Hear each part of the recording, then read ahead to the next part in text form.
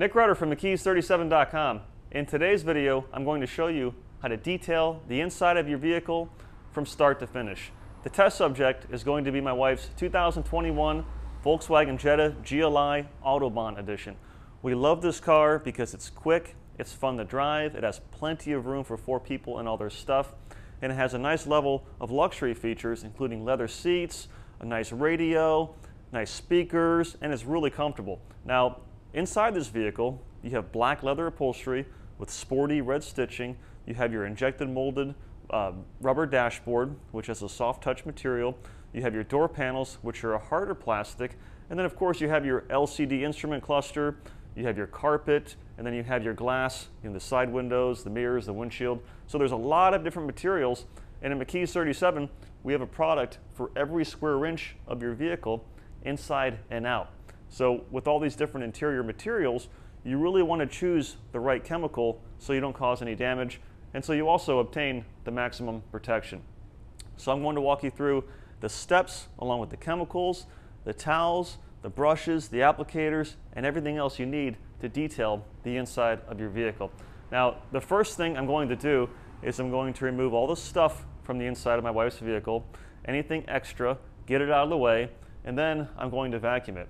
My vacuum of choice is the McKee's 37 dual action vac and dry, and the reason why is because this vacuum is both powerful and it's also extremely compact. So the last year I've been in the process of renovating my garage at home, which is where I am now, and it's a 2-car garage, and frankly I think I'm one of the few people in the state of Florida that has 2 cars inside of their 2-car garage. So space is at a premium. 2 big toolboxes, my 2 cabinets, and then I have plenty of stuff in here. The last thing I need, actually I don't have any space for it, is a big shop vac style vacuum that takes up a ton of space. So with this guy, it's a canister style, it's about this big around, it stores perfectly in between my workbench here and my microfiber towel cabinet, and it doesn't take up a whole lot of space. Besides that, it's made in the USA. It's extremely powerful. If it looks familiar, it's because Metropolitan Vacuum Cleaner Company, they build it to our specifications, and it has these awesome looking powder coated yellow end caps. Plus, there's a ton of different attachments and accessories to reach all the nooks and crannies. And best of all, besides being a vacuum that's both quiet and powerful and compact, it's also a car dryer. So you can remove the vacuum end of it, and you'll see a filter in there, so you can transform this vacuum into a 4.0 peak horsepower car dryer to blast out water of the cracks and crevices. So stay tuned, hang tight, grab a piece of paper and a pen and start taking some notes for how to detail the inside of your vehicle from start to finish. So before I even get started vacuuming, I like to use compressed air to blow out dirt, debris, and dust from all the cracks and crevices. This makes it a lot more effective when you vacuum. That way you're not leaving anything behind. You don't have to have an air compressor. You can get a can of like a keyboard cleaner from the grocery store for $6 or $7 a can, and that is compressed air in itself in the form of an aerosol can, and you can use that to spray and remove dust from the cracks and crevices. But if you don't have an air compressor, I'd highly recommend getting one. Besides keeping your tires inflated properly to save a ton of money on gas, they also come in handy for things like this.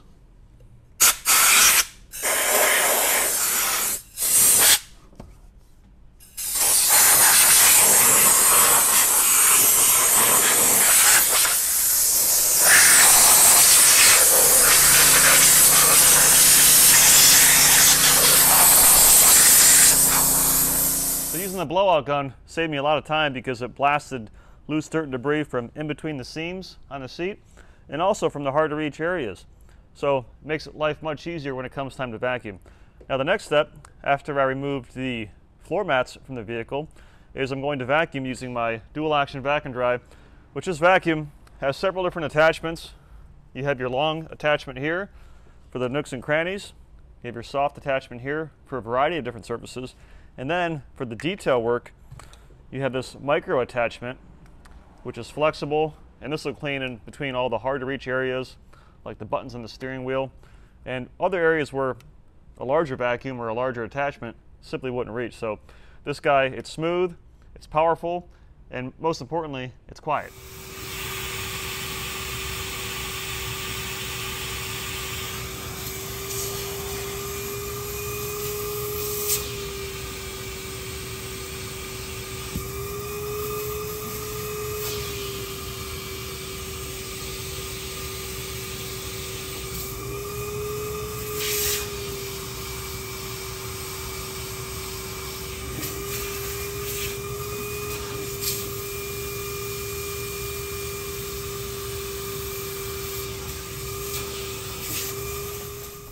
And here's a tip. If your carpet is really dirty, or if your leather is really dirty, and you have a bunch of ground in, like sand particles if you go to the beach, then if you have one of these body massagers here, you can use this on a high speed setting, and the vibration action will work to knock the dirt loose, and it causes it to lift up. It works pretty well. Causes it to bounce around. It's like dirt is dancing on the seat.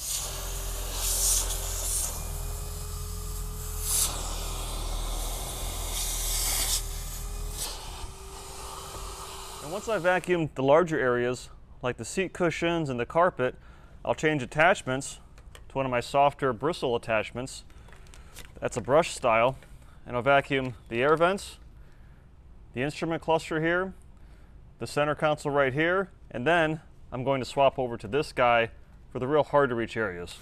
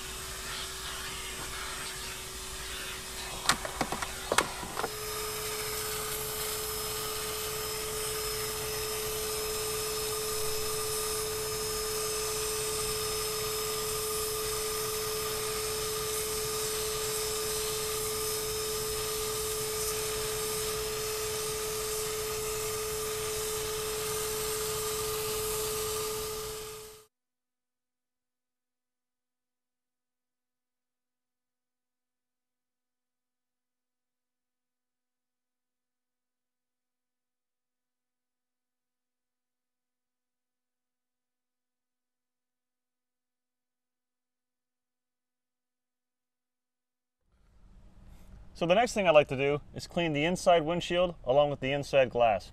And the reason I perform this step next is because when I spray the glass cleaner onto the windshield, naturally some of it is going to land on the dashboard. If I clean and protect the dashboard before I do the windshield, then I'm working backwards because the glass cleaner will remove the protectant that I apply. So Krystal Vision Glass Cleaner is ammonia free, it's perfectly safe, and it's extremely effective, and best of all, it's user friendly. So take your glass cleaner, spray the windshield thoroughly, and one thing you'll love about Krystal Vision is that it does not have any kind of harsh smell. It's not going to choke you out in the inside of your vehicle. And then I'll take my Glass Master Pro to clean the hard to reach areas where my hand simply wouldn't fit, which mostly this is where the dashboard meets the windshield. This tool is worth its weight in gold, works extremely well. And you can use it to clean the entire windshield, but what I don't like about that is that there's a foam core on the backside where the bonnet attaches, and if you clean too much, then the foam core actually becomes saturated, so even when you change your bonnet is still going to get wet with cleaner when you don't want it to. So for the rest of the glass, I'll take one of our spider glass towels, and I'll simply wipe up and down. And it would behoove you to wipe the inside glass in one direction, and then the outside glass in the opposite direction, so if there's any streaks, you can identify whether the streaks are on the inside or the outside. And then depending on how dirty your windshield is, it wouldn't be a bad idea to just follow up with 2 more sprays and flip your spider glass towel to a dry side, and this will be your final buff. Now, if you're working on a customer's vehicle and the windshield has not been cleaned and who knows how long, or if they're a smoker, then it might take more than 2 or 3 applications to get that perfectly clear, streak-free finish.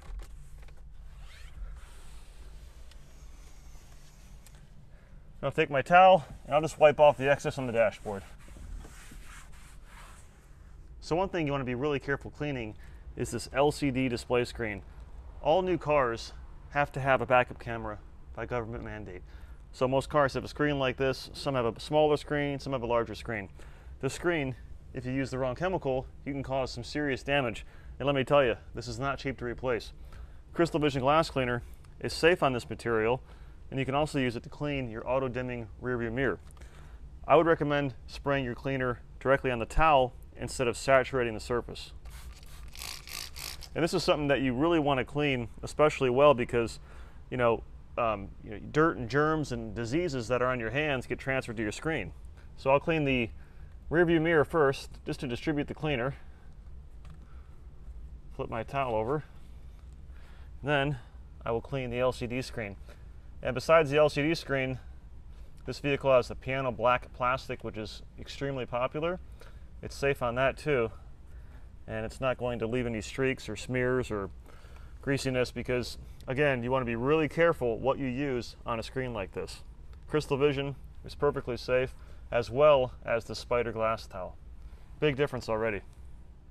So you're probably wondering, Nick, at what point are you going to clean the floor liners? Well, I actually bought brand new floor liners in anticipation of this detail. I bought the type that are molded in and they're custom fit for this vehicle, so they cover a lot more of the carpet, which makes future interior cleaning much easier. But normally what I would do is when I remove the floor mats and cargo liners from the vehicle, when I went to vacuum, I would clean them off and I would use our floor mat and cargo liner Rejuvenator.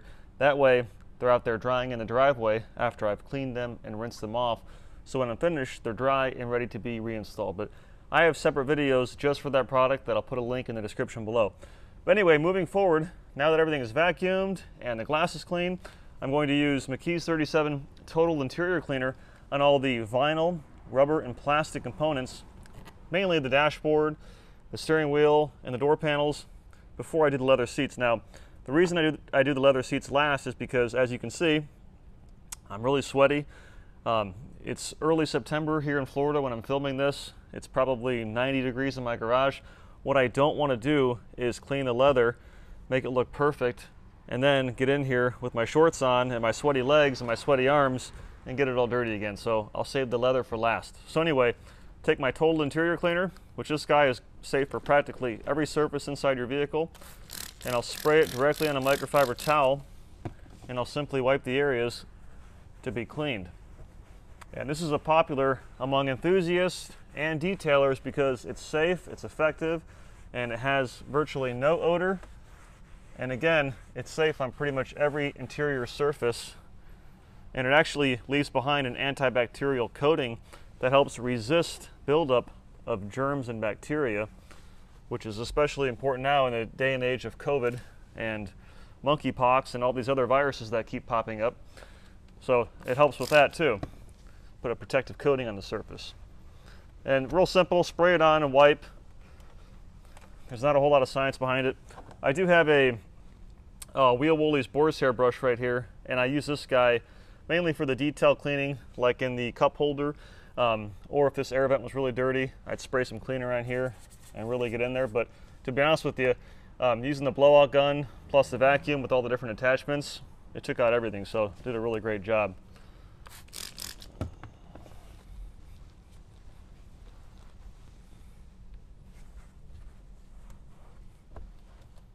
So this is where I'd use the Boar's hair brush to clean the nooks and crannies of the interior.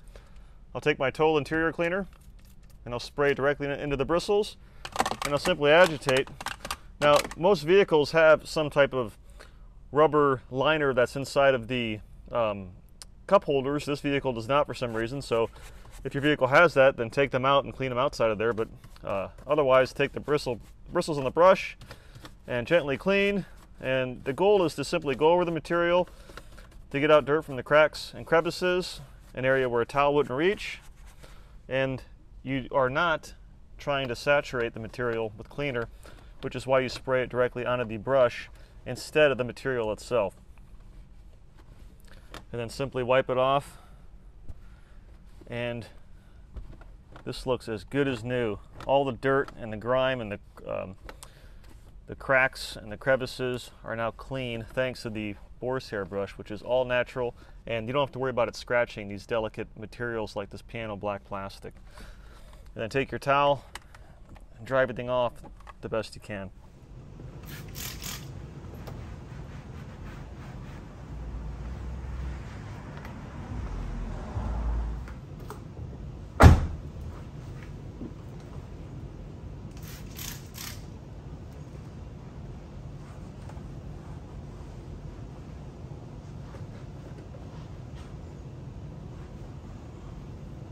The next thing I like to clean is the steering wheel. I've used total interior cleaner on virtually everything else, the rubber, the plastics, the dashboards. I saved the seats for last, like I mentioned. For the steering wheel, which is leather on this vehicle, I'll use McKee's 37 Leather Shampoo 70/30. This is 70% cleaner, 30% conditioner. I'll use a brand new towel for this, and this will clean any kind of skin oil or suntan lotion or body lotion, whatever's on the steering wheel. It'll remove it and help preserve the leather, because dirt and oil over time will wreak havoc on your leather steering wheel. And this leaves the steering wheel with a brand new, supple feeling, soft leather feel, and it will not be greasy or slippery to the touch. It'll look, feel, and it'll even smell brand new. And with this being the GLI model, it has this beautiful red stitching. You have to be extremely careful what you use to clean steering wheels like this, because an all-purpose cleaner, which you hear a lot of people talk about, can actually cause damage to the stitching, where a dedicated leather cleaner, that's not going to be an issue. So what's a lot more expensive than a dedicated leather cleaner is a brand new steering wheel. They're not cheap. Take it on, I'll spray it on the towel and simply massage it into the steering wheel, and it doesn't take long. The steering wheel automatically, or right away, it looks better, it feels better, it's not tacky, it has a nice matte finish, and it's kind of hard to see, but it picked up a lot of dirt that was on the steering wheel that would cause damage over time. The next step is to condition all the rubber and plastic interior components with McKee's 37 Graphene Interior Shield.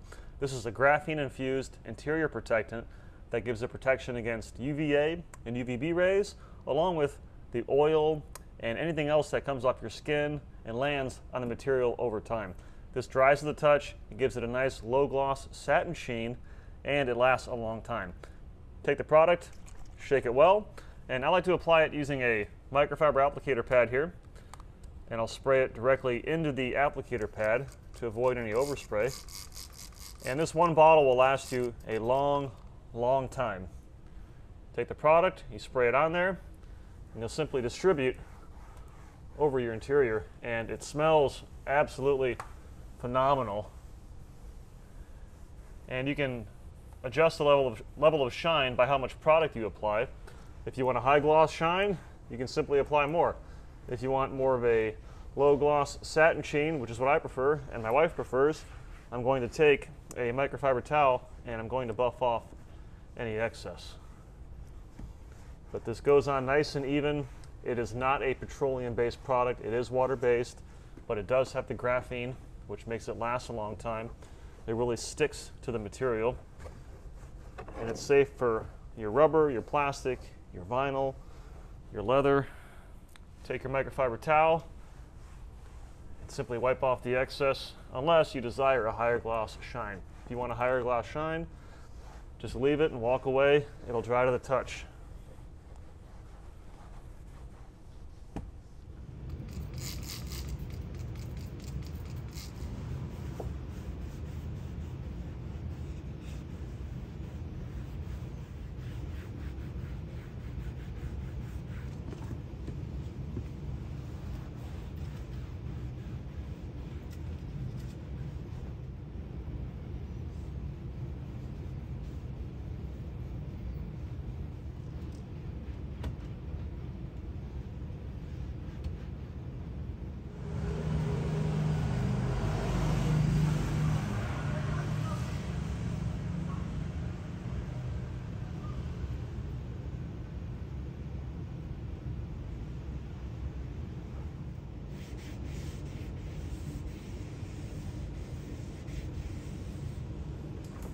The next step, and the last step, which is my favorite, is cleaning and conditioning the leather upholstery. Now, the leather in this vehicle, it's black in color, it's perforated, the seats are heated, as well as air conditioned. So what that means is there's a heating element in here that, when activated, will warm the seat to keep your butt nice and warm on a cold day, and it's air conditioned, so there's actual fans down here in the foam material that blow air up through the perforated sections to keep your butt cool on a hot summer day. Now, I'm not really concerned about that all this much when cleaning, because I'm not saturating the surface. It's not like I'm taking a bucket of cleaner and dumping it on the seat. I'm spraying a fine mist of cleaner directly on the leather, and then I'm going to use a specialized upholstery brush designed specifically for leather to agitate the cleaner. Now, following the trend of using a dedicated product for each respective material, McKee's 37 Leather Shampoo 70/30 is safe and effective for the leather upholstery in your vehicle. Again, use high quality products, because what's more expensive than a bottle of leather cleaner is a new leather seat. It's not cheap. Now, a lot of guys will tell you to use an all-purpose cleaner. Yes, it's going to work, absolutely. However, in the long run, you have to be extremely careful, because if they're not used properly, they will be detrimental to both the actual material, it'll cause it to delaminate, as well as the stitching, which it'll cause it to degrade. That's not an issue with leather shampoo. Take your cleaner and spray it on the material. Again, I'm not saturating the surface. Take your brush, spray some cleaner directly into it, and then agitate. This brush is safe for the leather. It's designed specifically for it. It's not going to cause any damage to the stitching or to the perforated sections. And the bristles are concentrated enough to where they're tightly packed together, and even though it's really soft, it's still effective for scrubbing. Work it in, and then take your microfiber towel and wipe off the excess cleaner. Now, it's really important, again, not to sound like a broken record, use a high quality towel, because what will happen is if you buy a big bag of towels from the wholesale club, these towels, though inexpensive, they'll actually bleed dye, and the dye will transfer from the towel to the seat. So what I mean is that if this was a cheap towel, which it's not, this orange dye would transfer from here to the material when it interacts with the cleaner. Buy high quality towels, like from McKee's37.com. Wipe off the excess cleaner, and right away you'll notice a dramatic improvement in the way the seat looks. It's soft, it's supple, it smells great, and it looks brand new. Maintaining your vehicle using leather shampoo will help keep the seats looking this way, even when the vehicle has 100,000 miles on it. Now, I could stop here if I wanted to, because leather shampoo does have a conditioner component. However, I want to really protect the seat, so I'm going to follow with leather conditioner after I repeat this process over the rest of the interior. The last and final step for this interior detail is to apply McKee's 37 leather conditioner. This protects the seat in addition to the conditioning agents that are found in leather shampoo. It restores the natural pH of the leather, keeps it soft, supple, and flexible, and gives it UVA and UVB protection. Best of all, it gives it a barrier, so any type of oils from your skin or suntan lotion or food spills, anything like that, it'll come off the leather much easier before it causes any damage. This product is water-based, there's no petroleum oil, and it's not going to cause any harm to the stitching. It's actually beneficial for the stitching, plus it smells great. Take the product, shake it well, and you'll apply it using a microfiber applicator pad. Apply the product directly to the applicator pad, and since these seats are perforated, what I'll do is I'll use the applicator pad to spread out the product. That way I'm not forcing the conditioner into the perforated sections. Does not take a whole lot of product. Apply a nice thin coat. One bottle will last you many, many, many, many years. And besides your automobile, you can use this on your leather handbags, your leather upholstery inside your house, and pretty much anything else that's leather.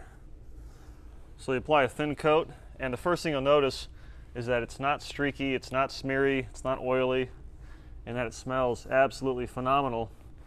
The inside of this modestly priced Volkswagen will smell like a Bentley by the time I'm finished treating all the leather upholstery. After you apply it, let it absorb for a couple seconds, or better yet, a minute, and then take a microfiber towel and wipe off any excess. And again, no streaks, no smears. The excess comes off very easily. If your vehicle has older leather upholstery, maybe you've never conditioned it, or you just bought a used car with leather, it would be a good idea to apply a couple coats of the leather conditioner and let it sit for 20-30 minutes before you wipe off the excess. That way the leather really absorbs it and it nourishes it. So feels great, it's nice and smooth, soft and supple, and it has UV protection. So I'm going to repeat this process over the rest of the interior, including the center armrest there. And that'll conclude the interior detail for this 2021 Volkswagen Jetta GLI Autobahn. If you have any questions, leave them in the comments box below. Make sure you subscribe to our YouTube channel if you like videos like this, and give me a thumbs up. Take care, and God bless.